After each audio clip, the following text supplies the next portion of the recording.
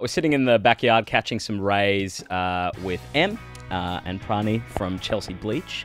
Now, I want to read out a bit of a quote here. You have been described as a subversive Melbourne powerhouse, in air quotes. Do you agree with that? And if so, how do you think you do subvert expectations?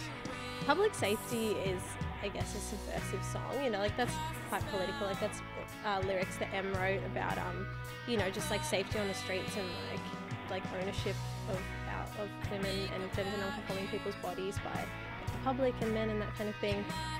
Yeah, we love that quote. We think it's pretty funny, but like it's cool as well. Like, what a good compliment. Chelsea Bleach obviously works within sort of like a punk rock garage sort of framework. Mm-hmm. Was that an active choice you made, and why did you decide to sort of play with those sort of genre tropes, I suppose?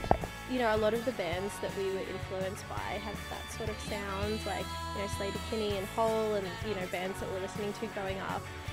So yeah, I guess like punk rock garage always just made sense for us.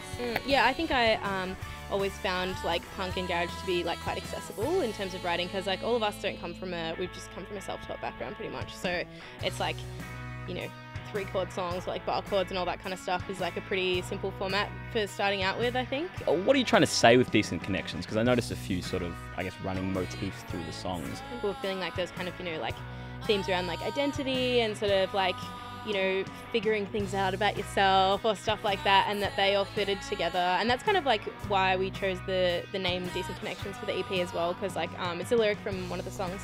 You know, in Chelsea Bleach, we've really like been able to connect with and find this really great community and like a lot of good friendships and connections with people through being in the band, and also just like, yeah, like those decent connections are something that we think about and it's important to us right now. Yeah. How important is it to you to be a part of that community, and what sort of I guess, how does that impact your music and the way you make music and play shows? So we were a fan of Wet Lips before we played our first show, and we asked them to play our first show. We were really nervous messaging them, and since then we sort of like felt like accepted into this community. Like, people saw us and they were like, hey, let's play gigs together, and so that community of friends and you know, like artist partners is hugely important to us, because it's just been given us a platform, given us a space to play gigs and feel comfortable on stage and that kind of thing.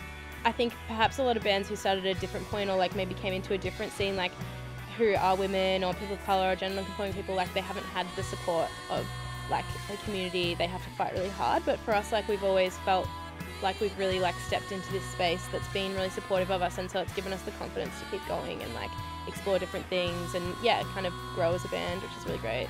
Do you think that you are rock dogs? Yeah, I would say so. Actually, we've been having this conversation lately about like, you know, what is a rock dog, you know, and like what defines a rock dog, and like who gets to call themselves one. And I feel like it's one of those things, like if you feel you are in your heart a rock dog, then you are, you know, like you just gotta do it, you just gotta rock. The thing that I like about the kind of coining of the word rock dog is that I feel like it kind of goes alongside this like thing that I feel is happening in Melbourne at the moment, where it's like people who have been left outside this narrative of kind of like white men playing guitars and now like reclaiming spaces and sounds that weren't made for them. And so like it's kind of challenging this whole notion of like what the idea of rock actually is. You know, I'm not going to place that title on anyone who doesn't want it, but I think that it's like exciting for, yeah, to see who wants that, and like people outside of that idea to just like challenging what it is to rock. Does the subversive Melbourne powerhouse have any final words to say for any of your legions of fans out there? Yeah, if you want to be a rock dog, just do it. Just, yeah, go ahead and do it. Start a band. Do it. Start a band. Feel it in your heart.